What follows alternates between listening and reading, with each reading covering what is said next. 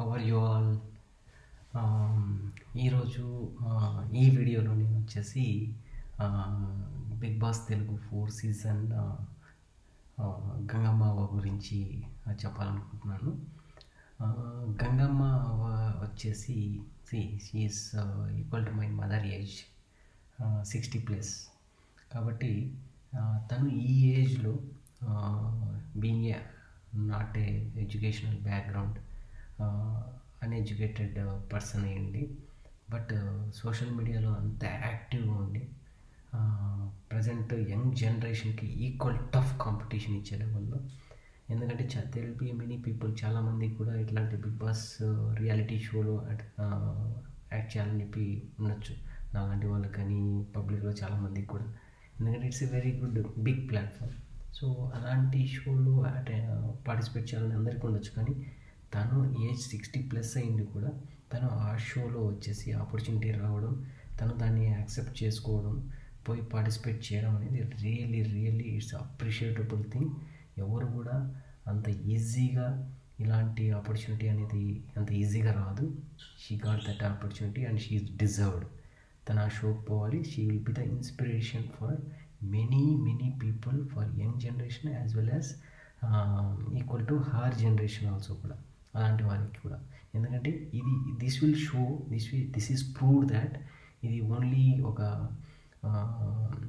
City అట్మాస్ఫియర్కి కానీ, only ఒక metropolitan city atmosphere కానీ సంబంధించింది కాదు. ఈవెన్ విలేజ్ బ్యాక్గ్రౌండ్లో ఉండే వాళ్ళు కూడా, మనలాంటి విలేజ్ బ్యాక్గ్రౌండ్ ఉండే వాళ్ళకు కూడా ఇట్లాంటి ఆపర్చునిటీ అనేది ఉంటుంది అనేది ఒక ప్రూవ్డ్ ఇన్స్పిరేషన్ పర్సన్ గంగమ్మ గారు. సో ఆమెకు hats off first of all.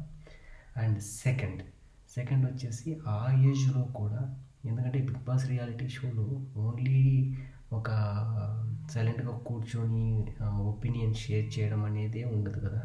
There will be many task ఉంటాయి. ఫిజికల్ టాస్క్లు ఉంటాయి, కొద్దిగా మెంటలీ టాస్క్ ఉంటుంది. సో ఇలాంటి టాస్క్లన్నింటిలో కూడా ఉంటుంది. కాబట్టి కొన్ని టాస్క్ల వరకే తనకి స్కోప్ అనేది ఉంటుంది. ఫిజికల్ యాక్టివిటీ టాస్కుల్లో తనకు స్కోప్ అనేది ఉండదు, ఎందుకంటే being her age is 60+.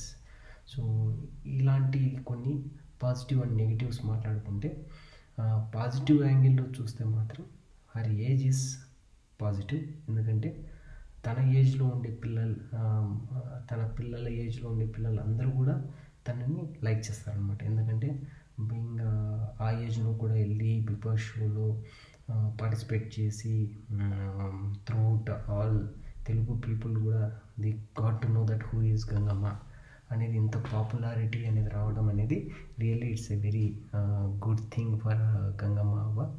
So అంటే అవ్వ అని నేను పిలవలేను, ఎందుకంటే ఐఎమ్ 40. సో మై మదర్ ఏజ్లో ఉంది కాబట్టి గంగమ్మ గారికి it's a really hats off.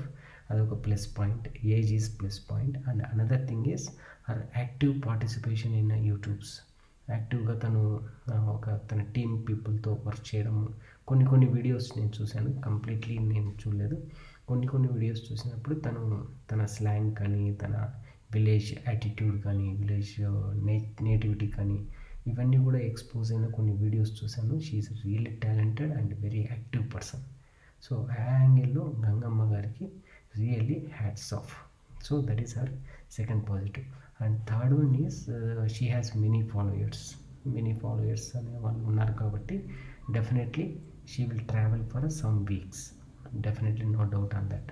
So అదొక ప్లస్ పాయింట్స్. నెగిటివ్ పాయింట్స్ తీసుకుంటే మాత్రం ఒకటి వచ్చేసి వీడియోలో కనిపించినంత స్పెషల్ టాలెంట్ అనేది really I didn't see her. What is her talent అనేది ఇప్పటికీ నాకు అర్థం కావట్లేదు.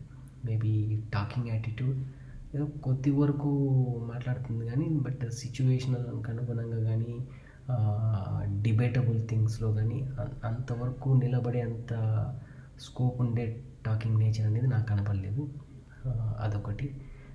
నెక్స్ట్ వచ్చేసి her age, because she is 60+. టాస్క్లు నేటింగ్ రాను కూడా ఫిజికల్ టాస్క్లు ఉండొచ్చు, కొద్దిగా ఫైట్ చేసే అట్మాస్ఫియర్ ఉండొచ్చు, ఒకరినొకరు పుష్ చేసుకునే అట్మాస్ఫియర్ ఉండొచ్చు. సో ఇలాంటి వాటిలో అన్నింటిలో కూడా she can't be able to attend that much activity అనేది ఒక నెగిటివ్. స్కోప్ ఉండేది అనమాట. నెక్స్ట్ థర్డ్ వన్ వచ్చేసి హర్ కమ్యూనికేషన్. అంటే కోర్స్ నేటివ్ లాంగ్వేజ్ మాట్లాడుతుంది, కానీ కొన్ని వర్డ్స్ అనేవి ఈవెన్ నాకైతే అర్థం కావట్లేదు. అవి మళ్ళీ స్పెసిఫిక్గా 2-3 టైమ్స్ రిపీట్ చేసుకొని చూస్తేనే కానీ అది ఆ వర్డ్స్ అనేవి క్యాచ్ కావట్లేదు అనమాట. It's not a catchy words. So అది కూడా కొద్దిగా వర్క్, అంటే కోర్స్ అందరూ కూడా మోస్ట్ ఆఫ్ దెమ్ అందరూ కూడా విలేజ్ బ్యాక్గ్రౌండ్ నుంచి ఉండేవాళ్ళే కాబట్టి అదేం పెద్ద పాయింట్ కాకపోవచ్చు, బట్ స్లైట్లీ అది కూడా కొద్దిగా ఇంపాక్ట్ ఉండొచ్చు. సో ఈ మూడిటి యాంగిల్లో చూస్తే మాత్రం పాజిటివ్ అండ్ నెగిటివ్స్ ఉన్నాయి. కాబట్టి నెగిటివ్ ఇంకొకటి కూడా ఏమంటే తనకుండే ప్రతి బిగ్ బాస్లో ఉండే ప్రతి కంటెస్టెంట్లో కూడా ఒక్కొక్క టాలెంట్ ఉండాలన్నమాట to attract the people. Only truthfulness will not mileage అనేది అంత ఇవ్వకపోవచ్చు. నిజాయితీగా ఉండటము, course no doubt on it, Gangamma గారు is very truth person, genuine person. తనకి ఏమనిపిస్తే అదే మాట్లాడుతుంది.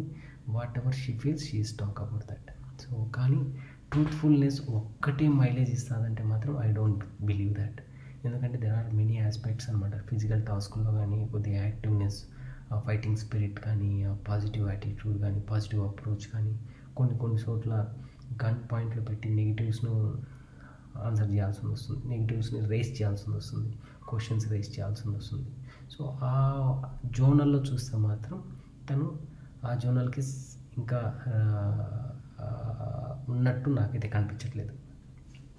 సో వీటన్నిటి దృష్ట్యా నాకు అనిపించింది ఏంటంటే out of 16 candidates she will reach top 10, but I'm not sure top 10 తర్వాత ఇంకా టాప్ 7 లేక వస్తుందా లేదా అనేది I'm not really sure. Even last week చూస్తే కనుక some health issues also race అయ్యాయి. Hope I will pray for God she should be healthy and active through out the show in her life also. ఎందుకంటే ఇలాంటి వాళ్ళు ఉంటేనే షోకి కానీ పబ్లిక్కి కానీ ఇన్స్పిరేటివ్గా ఉంటుంది. కాకపోతే ఏంటంటే negative zonals and active positive things రెండిట్లో కూడా ఉన్నాయి కాబట్టి so I'm neutral and Gangamma గురించి నేను న్యూట్రల్ ఒపీనియన్తో ఉన్నాను. I'm naught into positive, I'm naught into negative. So anyway, all the best Gangamma గారు.